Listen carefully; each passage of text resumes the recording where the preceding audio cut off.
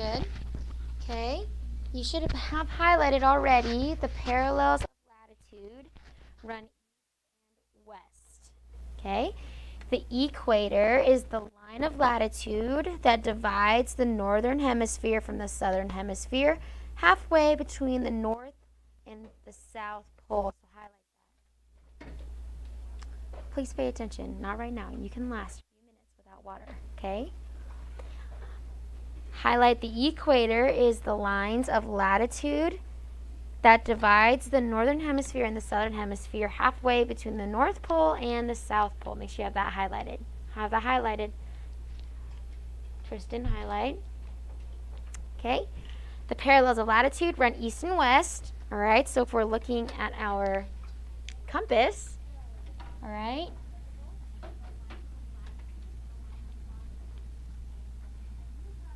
Okay. Latitude runs east and west, so that is this way. Okay. The Arctic Circle and the Tropic of Cancer are important lines of latitude in the northern hemisphere. So if we're looking at the map of the world, all right, we're looking at a globe.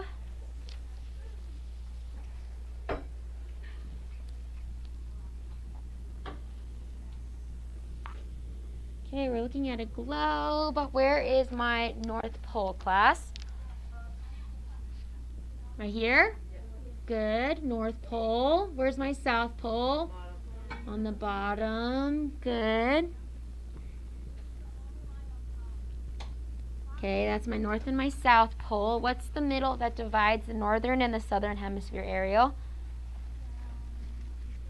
Equator. Good. This is my equator. Okay.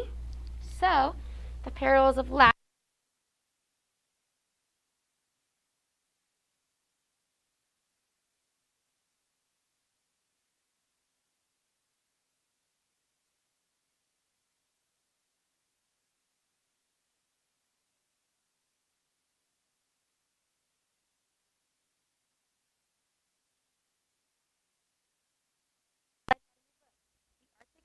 And the Tropic of Cancer are important lines that run in the northern hemisphere.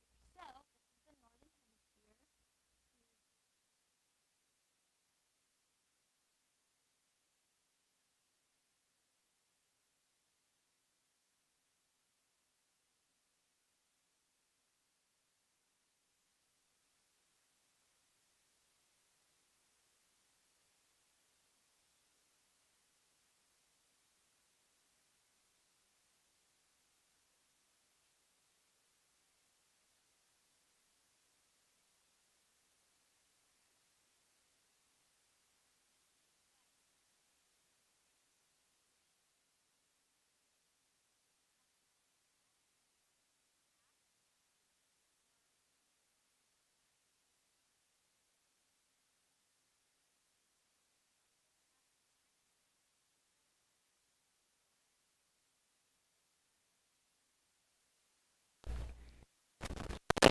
Hemisphere, the Tropic of Capricorn.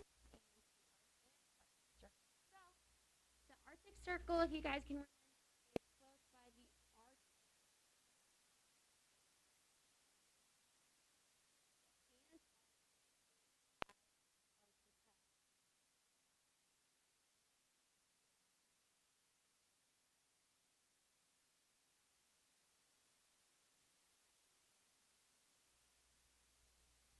Okay, so these are the lines that run east to west. Okay, east to west, letter A.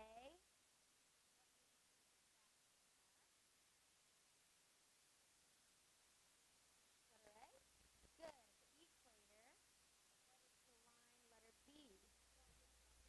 Good. That is the Tropic of Cancer.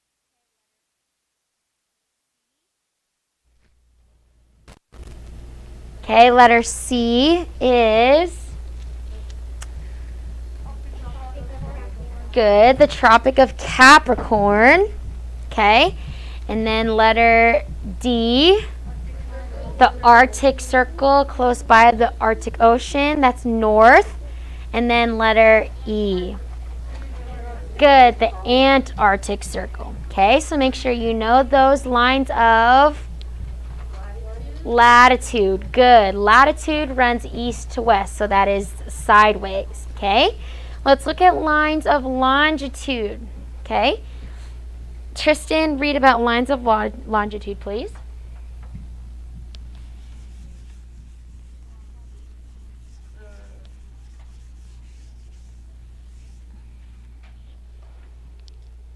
The lines of longitude, it's right underneath the Tropic of Capricorn. The lines of longitude run north and south and come together at the North Pole and the South Pole. The lines of longitude also are called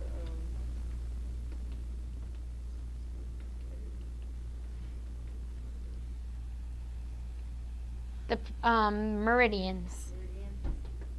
The prime meridians run through the western parts of Europe and Africa. Olive and Tony.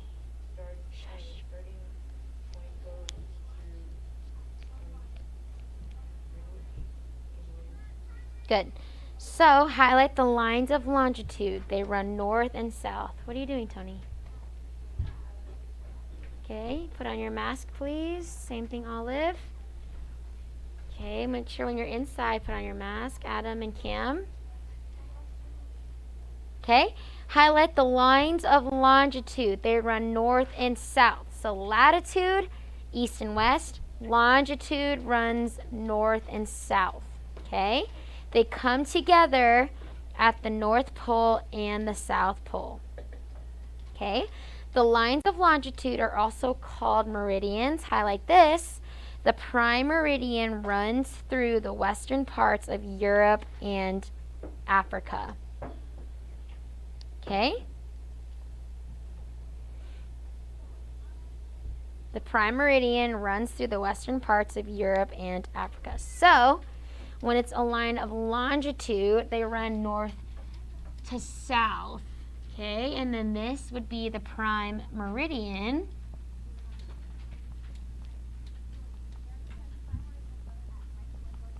Running through the center of of Europe and then Africa. Okay, highlight the top of the page on the right hand side. The meridians are used to measure distance east or west of the prime meridian. Okay, yes? Quickly. Okay, the meridians are used to measure distance east or west of the prime meridian. Okay? The Western Hemisphere includes the lands west of the prime meridian, and the Eastern Hemisphere includes the lands east of the prime meridian. So that's kind of self-explanatory. Okay, this is the East Hemisphere. This is the West Hemisphere. The west of the prime meridian is the Western Hemisphere. The east of the prime meridian is the Eastern Hemisphere. Okay? This includes the lands east of the prime meridian. As you can see from the globe, the prime meridian does not divide the hemispheres exactly. When the lines of latitude and the lines of longitude are shown together on the map, they form a grid of squares. By using the numbers on the grid, we can pinpoint any location on the Earth. Okay, so if you guys notice on your map or on the globe, okay, so there's 90 degrees, 80 degrees, 60 degrees, 40 degrees. That's how it's kind of like a clock grid. Cameron, put your mask on. Okay, so those are lines of longitude going up and down. Latitude, if you guys can see, same thing, 90, 80, 60, 40, 20, 0. Okay, it's kind of like a grid. You guys see those squares? Those are the lines of latitude going east to west. Okay, so F would be the prime meridian. All right, so that is the geography facts of lines of latitude and of longitude. Make sure that you have highlighted everything that you need to highlight. Okay, because these will be on your next quiz. All right, I'll announce when our next quiz is next week, but make sure you guys are highlighting that. Okay. You guys did pretty well on your tests yesterday. I'm still grading them, so good job. But then let's look at our maps on page number 315. Okay, page 315. All right, let's go through our map one more time. And then tomorrow we're going to go over a new map of the Middle East. Okay, we're going to have to know countries of the Middle East. So right now we are studying the ancient Middle East. Okay, now tomorrow we're going to start a new chapter of the modern Middle Eastern time. Okay, so let's review our map. Okay, let's earn some tickets.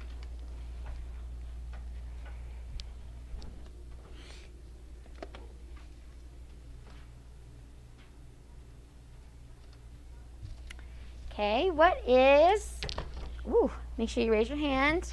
Actually, let's start with Gavin. Okay, what is letter A? What mountain range is letter A? Try to do it from memory. Put your mask on. No one wants your boogers. Sorry? The Urals Mountains. Good. Cameron, what is letter B? Letter B? What mountain range is letter B?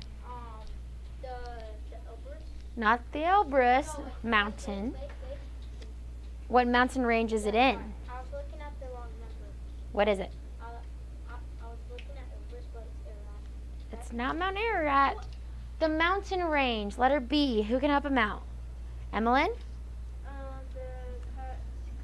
The Caucasus Mountains. Okay, letter B is the Caucasus Mountain. That is the letter B mountain range. Okay, letter C. What mountain range is that, Josiah? Welcome to the Himalayas. Good. Okay, letter C is the Himalaya mountain range. What is letter D? What mountain is that, Cameron? Now you can say it. Not Elbrus. Where did Moses land? Or the ark land? Noah, sorry. Noah, where did his ark land? Ararat. Good. That is Mount Ararat. Ararat. Okay. What is letter E? What mountain is that, Adam? We're on page 315.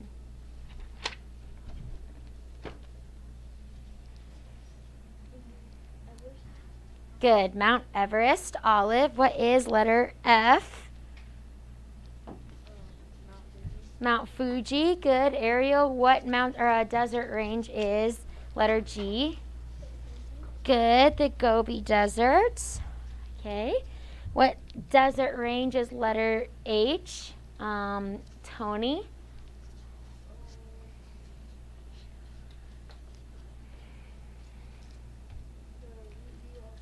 The Rubal Khali. Good. What is letter or number 1? What C is that, Shane?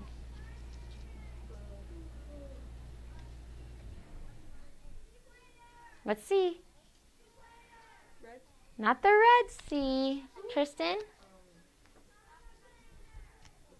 The Black Sea. Good. What is number 2, Landon? What sea is that? Number 2. Caspian. Good. The Caspian Sea. What sea is number 3, Shane? The Red Sea. Good. Make sure you know the differences between those seas, okay? Number 4. What sea is that, Livy? The Arabian Sea. Good. Number 4 is the Arabian Sea. Let's look at the rivers. Number 5, Cameron.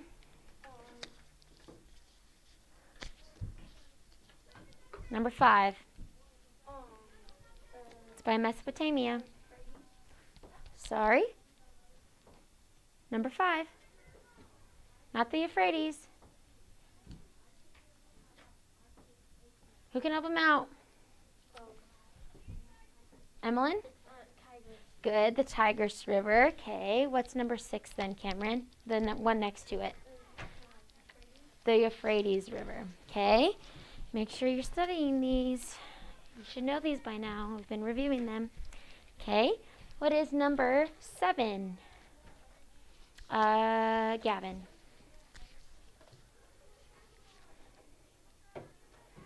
river is that one? The Indus. Good, the Indus River. Okay, what is number 8, Josiah? The Huanghe. And then number 9, Adam? Good, the Yangtze River. Okay, make sure you guys are still studying that. We are just going to add on to it as we go along. Okay, go ahead and take out your reading books.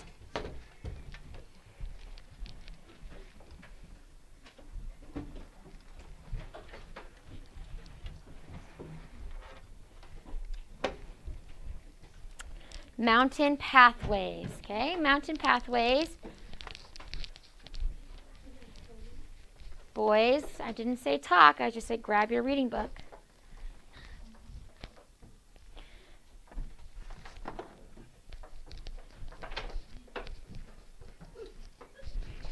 Cameron and Tony, grab your reading book and sit down.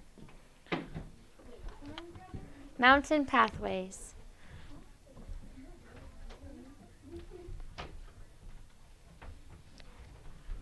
Go sit down. Put your mask on, Cameron. If I have to tell you again, you're standing. Because that's direct disobedience. Because I told you to put it on, and you still kept it off. Okay? Mountain pathways, let's start our story. Tonight for homework, you are to read this story out loud to your parents. If you've already begun, that's awesome, but you need to read this out to your parents. Make sure you get your signature, but go to page 132. Okay, page 132. We are reading about the boy who voted for Abraham Lincoln. Okay? You want to start? Go ahead. We're on page 132. Did anybody spray cologne or something? It's sanitizer. Oh, it smells good. Okay. Page 132, the boy who voted for Abe Lincoln. 132. What page are you on? 32? 132. Can I read this one? I'm there. Me too. I'll call on you guys. So be ready. Make sure you guys are paying attention.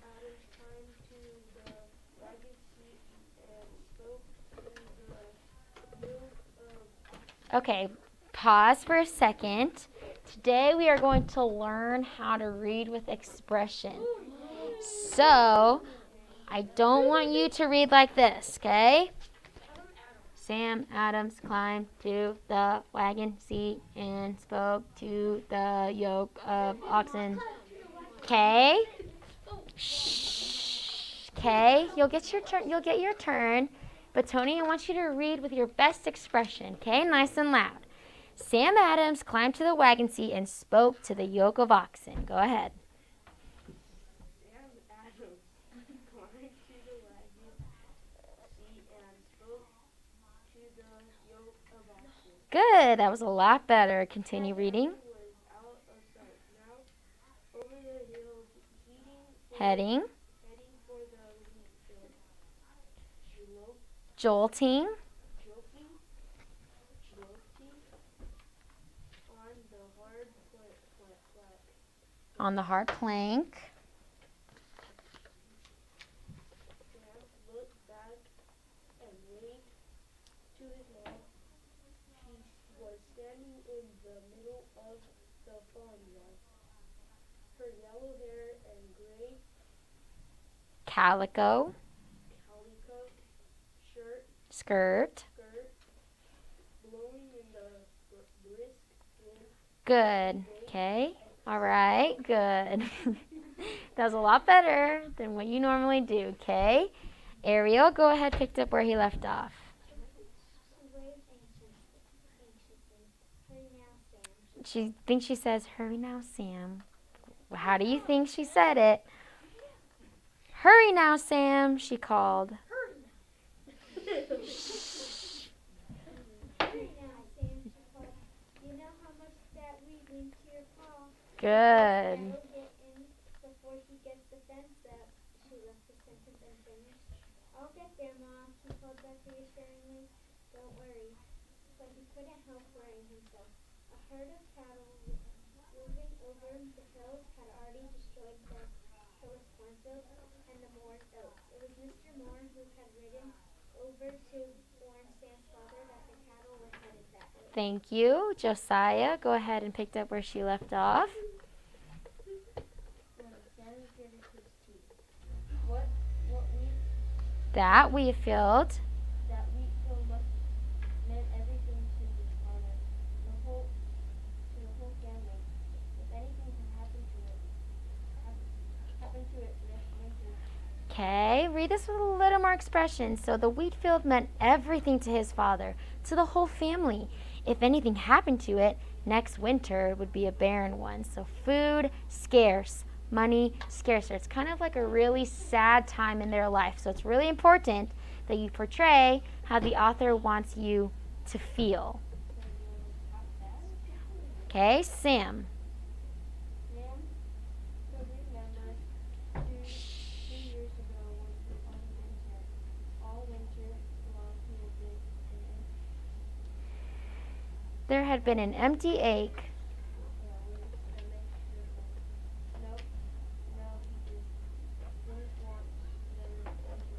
Thank you.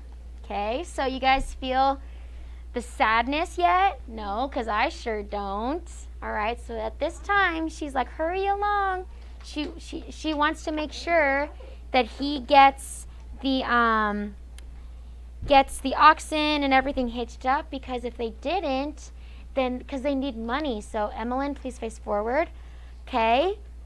So the wheat field meant everything to his father, to the whole family. If anything happened to the wheat field, the winter would be a barren one, okay? Because we read a herd of cattle roving over the hills had already destroyed the Hillis' cornfield and the Moore's oats, so they didn't want that to happen to them. Yes, Tony? Is she talking to her wife or his son? It's his son, but then this Sam is her son, but then Sam is saying he didn't want another barren winter. Okay, let's go with Livy. Cameron, I'm not going to call on you if you keep talking out. He tried to get the oxen to move faster.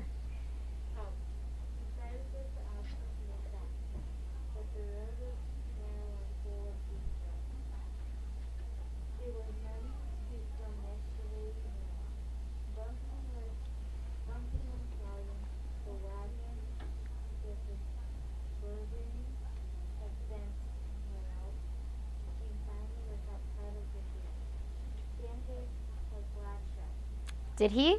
Sam gave a glad shout. Okay. So bumping and sliding, the wagon with its burden of fence rails came finally within the sight of the field. Sam gave a glad shout. He was almost there. Okay. Make sure you're reading with expression. Go ahead.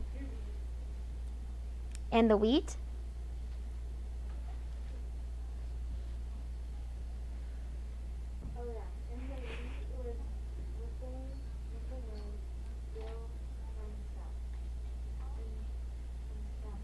Good.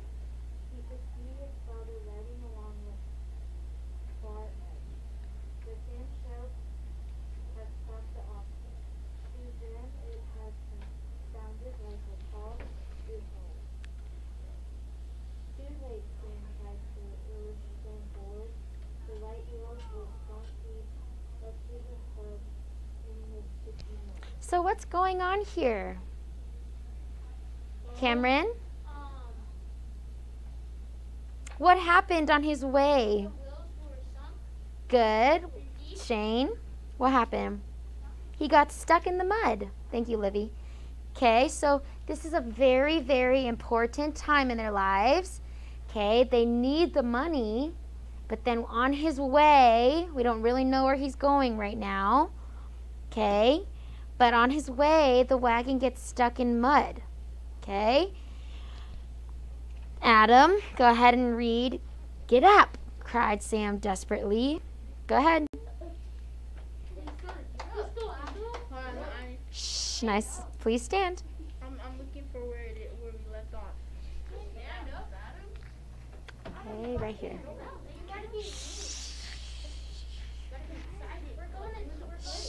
Cameron, Tony, please don't talk out. Get up. Right. Cried Sam. Do you think if he was desperate, he'd say, "Get out. Come on, give me something. Give me a cry of desperation. Get out. Come on." Say, "Get up," cried Sam. Get up. Okay, give us. Guys. Come on. Get up. Crying. Come on. Who can do that for him? A cry of desperation. Get up. Go ahead. Get up. Okay, get up. Get up. Get up. Cried Sam desperately. Okay, continue on. That's a cry of desperation. Go ahead. Continue on. It was no use. The wagon was stuck into the slimy rut.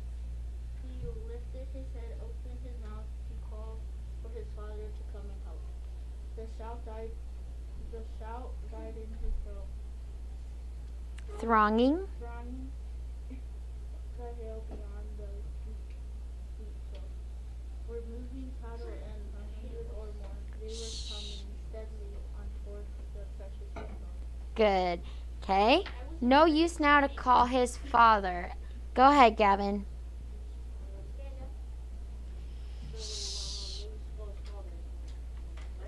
Yep. No use to call his father. They would never get the wagon out in time, nor the fencing. Could his father have feed the cattle off alone? If he did, it would be a miracle. Sam choked. He had tried to pray, but now the tears came to his eyes. It was no use. The cattle were ruined and eyes blind, he slid from the wagon seat. As he did so, he heard the familiar beat of footsteps behind. Someone was coming down the road. Someone was coming down the road. Who was it? Who was it? Continue on. Continue on. See how Gavin's reading with expression. It sounds great.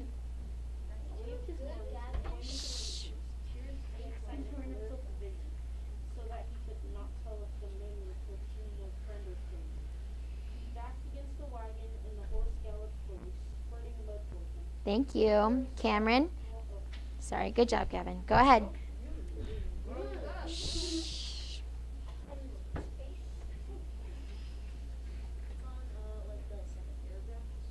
I have to have expression in this book. Yes, you do. No talking, though. Adam, turn around. Help head off the cattle. Is that a question? No. Help head off the cattle. He didn't have time to see what the man looked like. Now brushing the tears from his eyes, he started after his man. Out for his father, the wheat coat had chance now maybe. The man on the horse was long and lanky. Sam saw, but in heading off cattle, he was clever and successful. Soon, and Sam's father had managed to Heard. the stairs away from the wheat. They thundered off, Good. bellowing Bellowing. in the direction they had come. Thank you. So, he's stuck in the mud. He's crying desperately for his father, but no one's hearing him because the wind is drying him out or drowning him out. And then he's like, if I don't get these, then I'm not going to be able to provide for my family. And then the cows were coming closer and they were eating all the crops of the field. Okay, so while he was there, someone came to help him. Yes. Yes, you may. Okay, Tony. Okay, Ariel. Sam. Shh. Okay.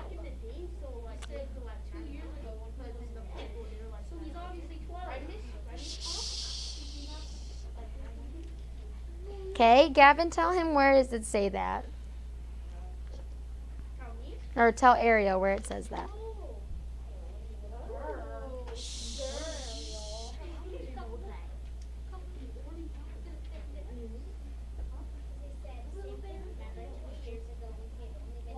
Yep, it's at the top of the page on page 133. So he's 12 years old now. So some of you guys, listen. Okay. Okay, please be quiet. Food scarce, money scarcer. Sam could remember 2 years ago when he had only been 10. Oh, yeah. Okay, so imagine being only 12 years old and you're already helping provide for the family. Okay? So this is what Sam was helping his family do. Okay? So when the man came, he helped him out of the way, or out of the mud. Okay? Tristan, did you already read? No? Okay, go ahead and read his heart hammering gratefully. We're in the middle. Shh, please stand. His heart hammering gratefully, Sam watched the stranger dismount and talked with his father. Then he remembered the horseman introducing Instructions. for getting the wagon Bless you. out of the road. Busily. Busily, Sam started to work. The cattle had been fed off for the time being, but no telling how soon they might come back again. The sooner he got the fence rails to the field, the better. Okay, so now we know that he's going to, in the wagon, he's going to bring the wood posts to patch up his field. Okay? He's going to patch up his field because some wild cattle or something are eating all the farmer's crops. So if he didn't get to that field in time, the cattle could go onto their field and destroy their crops, and they wouldn't have food, and they couldn't sell the food to make money. Okay? That is why he was trying desperately to get there really quickly. Okay? Good job. Landon, go ahead and pick up where he left off. When he looked up again, the stranger had climbed on his horse and was riding off down the road At a canter. At a canter. His lean form swaying awkwardly, Mr. Adams crossed the field toward his son. He was mopping His brow. with a large Handkerchief. A handkerchief. Like a little hanky. He was wiping his head. that was sure a close shave. Son, she said, coming up to the wagon. If it hadn't been for Abe, we'd have lost the wheat. Sure, I never could have headed them steers off alone. Abe Turn laughed around. and asked him, a friend of yours, Pa. Thank you. So, Abe who? A friend of yours, Pa? Okay, so who does he say that Abe is? Josiah, continue to read on. Well, that was Abe Lincoln's son. He was on his way back from Springfield to make a speech for someplace. As for being a friend of mine, I guess Abe just about everyone's friend. He sure was our friend, all right. Sam said thickly. What does Abe Lincoln do, Tom? Is he a farmer, farming just like us? He's a lawyer's son, in politics too. In fact, he's just been nominated for the presidency of the United States on the New Republic Party. Now, Don't know. He's got much of a chance though. Thank you. Okay, Emmeline. So he's talking about Abe Lincoln. He's saying he's the new president for he's nominee, the new Republican nominee for president. Okay, he's saying I don't know if he's got much of a chance though. Go ahead, Emmeline. He better Why not? Make sure you're following along. But something did not. Where are you? We should be at the top of page 135.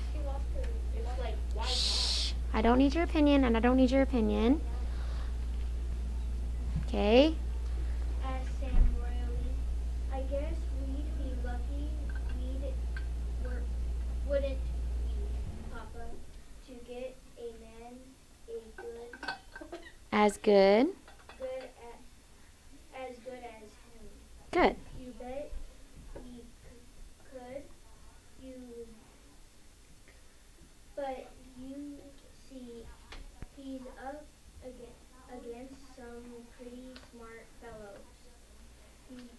Men that makes the business and things smart. And Educated folk. educated folk. Stephen Douglas. Stephen Douglas, for instance. Good, thank you. So he says that was Abe Lincoln. He's our new nominee for president for the Republican Party. But he says, I don't know if he has a good chance though. Sam's asking why not. We'd probably be lucky if we had someone like him because Abe just stopped to help him. Okay? So the dad is saying, well, it's because he's going up against people who are lawyers, they're smart, educated people. Okay, that's why he was saying Abe Lincoln didn't have that much of a chance. Okay? But you're going to vote for Mr. Lincoln, aren't you, Pa? You'd like for him to be president, wouldn't you?